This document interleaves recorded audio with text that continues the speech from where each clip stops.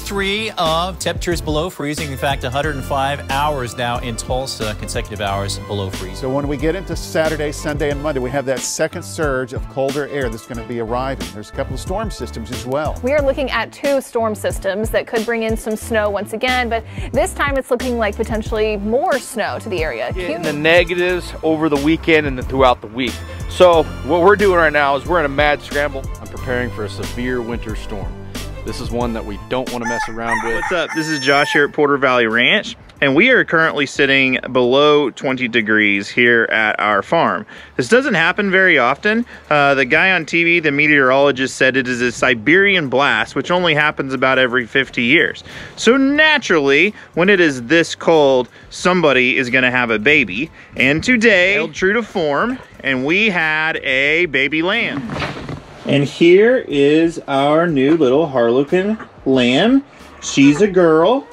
She was born sometime in the night, because when we came up here, she was already all dry, and which is a miracle in itself. We really thought that she would have frozen when it's that cold, but the mom did a good job. She's a little nervous right now. She's not real gentle yet. So Rachel came up earlier and put a sweater on the lamb because that's what we do. Also, she needed a little bit of extra warmth. So it is crazy cold. It usually doesn't get this cold. We were really nervous, but honestly, these sheep are pretty used to it. You know, sheep are in the mountains. They can be born in the snow and they're really hardy.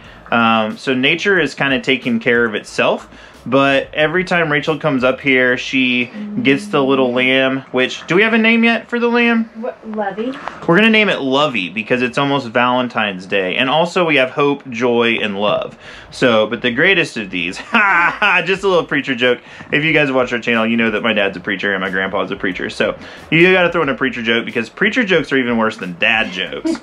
Anyways, so little Lovey, every time Rachel comes up, she just kind of holds her and she starts warming up and she goes to sleep. Yeah. So she's okay, but she would much rather have the warmth of someone holding her. And I think she needs a diaper and a bottle. That's what I keep pushing for. Rachel really wants to bring her inside, and I keep saying that's not a great idea. But if it gets much colder, which it is supposed to get down below 0, then we might have to take some other measures. You'll see over here, we have a heater in the corner. It's an infrared heater. We put a grate in front of it so they don't knock it over. We have a heat lamp right here. But if you are going to use any sort of heating devices in your barn, you need to be really careful. My family actually experienced a fire in a barn whenever I was a child, and it killed some of our cows and burned down the barn. I was pretty young, but it was a pretty traumatic experience. So we were very aware of those things and very careful. Make sure that your extension cords are, you know, properly secured, and don't do it unless you need to. But this is a situation where we definitely need to, because it is crazy cold and it's just going to get colder. So we are trying our best to keep this little guy warm. And we'll keep an eye on it to make sure that it stays warm enough and make sure it stays hydrated and fed. And if we need to, then we will step in and intervene. But it's always best to let nature take its course if possible.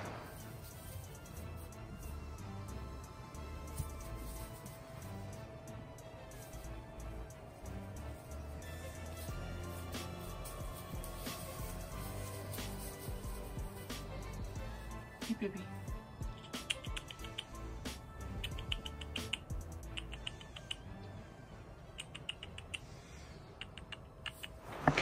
Okay, so we originally got some baby doll sheep in September, early September. That kind of got us in the sheep game. Our middle son really wanted something he could cuddle because, as you know, we raise ibex and they're a little exotic and a little athletic and just a little too much for us to go out and just love on them. And he is the cuddler of the family. So if you watch our baby doll video, you'll see us going to get them and bringing them home. Once we got into the sheep game, we just really started liking it. And we started looking at different sheep. What we love about them is their approachable nature. We love how calm they are. They don't demand your attention, but they appreciate it. You can feed them. You can just sit in the middle of the pen and let them, just feed them. They'll come right up to you, but they don't bother you for attention. So that's something that we've really, really appreciated with their nature. But we were looking for some more baby doll sheep, actually, and they're very hard to find. We definitely wanted something that would be old enough to have babies this spring. And they can't have babies their first year. So we knew we were looking for a yearling. And in our research, we found Jill Christopher in Texas, who has both baby dolls and Harlequins. And she really started educating us on the breed. So we were very intrigued. And we went down to check them out in Texas. We've got a video on that also. And we decided to go ahead and, with our little herd, start some Harlequins here. Harlequins and baby dolls can be bred together to keep them in the Harlequin family. So they do complement each other. They all get along very well together. So if you do want to keep them separate whenever you're breeding and you want to just have baby dolls and just have Harlequins, you can. But they also all go together well too. And if you are to breed a Harlequin with a baby doll, you would still produce a Harlequin. So what we did was we went ahead and took home Lizette right here, and Jenny, who is Eugenia, and they were two moms, and we didn't know they were pregnant at the time. So around December 20-something, we saw Jenny have her baby, and we actually were able to capture that one on camera. So if you go back and watch that video, it's fascinating. Now this time we didn't have that opportunity, but we walked up and found her, and of course it was even colder than it was the night that we had the other two.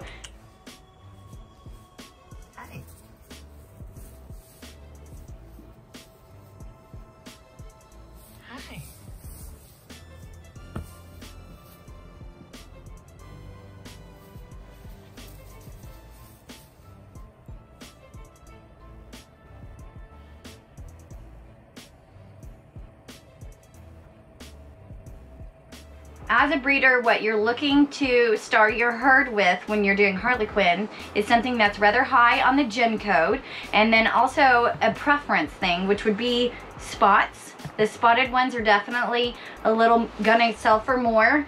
A blue eye is gonna sell for more. Lizzie has a partial blue eye, and I'm pretty sure this little Lovey does too. But she's so little right now. But I'm pretty sure she looks like her mom.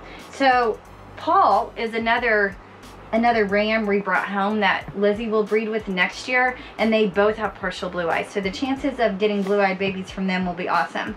Something that Jill told us to trust her about, and we did, was that Lizzie right here, who is totally white, no black whatsoever, can throw a baby with these colors, right? That was like fascinating to us. She's still a Harlequin. She's an FP. She just doesn't have any spots. Then Jenny, who we also got with her, is primarily black, which actually is a brown color. So she threw a baby that looks exactly like this one, named Hope, and then the twin's name, that's Joy, looks like her almost exactly. She's got a blonde wig, she's got some white on her legs, so all of the markings are the same. So with both of these ewes right here that were pretty much a solid color, they still have spotted babies.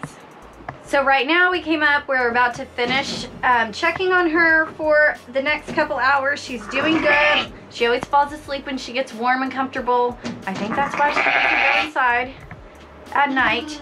But it is about 25 degrees out here, so we're gonna keep watching on the weather. If it drops below 20, we'll definitely have to change our precautions.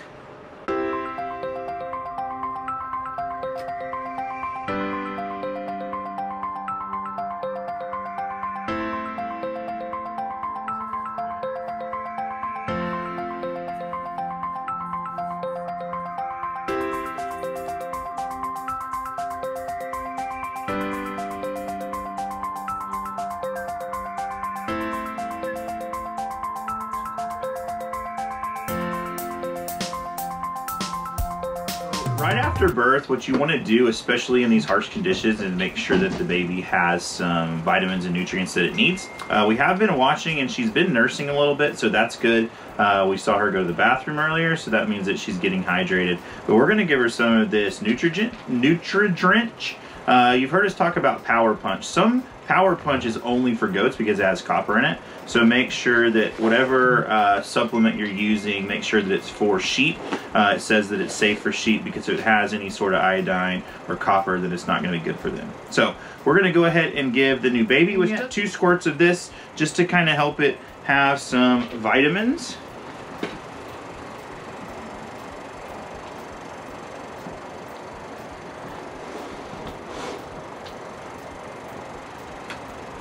And you want to push it in really slow because if you go too fast, it could asphyxiate, which is a nice word for drowned. We definitely don't want that to happen today. There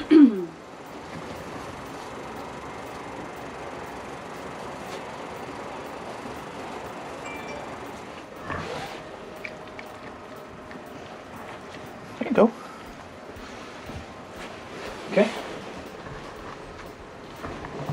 All right, the next thing we're going to do is we're going to put some of these vitamins and electrolytes. It's kind of like Gatorade. We're going to put some of that in the mom's water just to make sure that she stays hydrated, gives her a little bit of extra vitamins and minerals. Again, it's really cold, so they're going to be eating a lot of hay and probably not a lot of grain just to stay warm. They're a ruminant animal, which means they generate heat from within by eating hay. So we're going to put this in our water just a little bit. If you put too much, they won't drink it. And so just put a little bit in there every day for the next probably week or so. We'll probably do that for her just to make sure she's taken care of. Okay. All right, so shortly after birth, one thing you're going to do is go ahead and clip the umbilical cord a little closer to their body. When it's hanging down, it is still, attached to them. It still can wick bacteria and things up into them. So what we do is just cut it off about maybe an inch from their body and then dip it in iodine. That helps clean it, and it just helps keep them a little bit cleaner and more sanitary so they don't pick up anything. Especially since it's this cold, we're not used to having any animals in this cold of weather, so we don't know if that would cause problems or not, but it could. So we're just going to go ahead and take care of that. It's all gummy.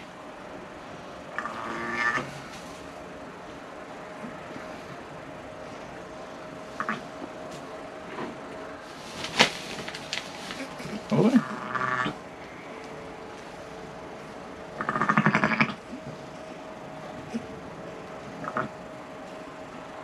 Okay. Yeah.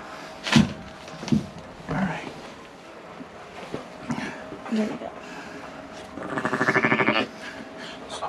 So we got it shorter. I could probably come back and cut it off even a little bit more. It'll start kind of drying and withering up. Some people leave them alone. They just kind of hang down and eventually they'll fall off. But we've had some good advice from people who have done this longer than us that it's best just to go ahead and cut that off. You guys can see she is still pretty cold. Rachel's been holding her and trying to keep her warm, but it's kind of making the mom here nervous. Again, these are not super gentle. We haven't had them very long, just for a couple months. We didn't raise them by hand and they're not really used to people. So we don't want to disrupt them too much. When we came up this morning and found them, we were pretty nervous because we honestly didn't know if she would be able to have them on her own in this cold of weather. Luckily, today it is in the 20s, the low 20s, but within a couple days from now, we're supposed to be hitting single digits and the wind chill is even going to be down in like the negative 10s or 20s. So we're glad that she was born when she was born because it could have been much worse. So we've got a lot of heaters and lights in here, which is its own different video. You got to be really careful putting any kind of electricity in barns. So we're going to make sure we're really careful with all that stuff. But we're going to keep them in here where it's warm, where they can eat and bond. We don't want to get in the way of their bonding. And we will check back in on them here in just a little bit.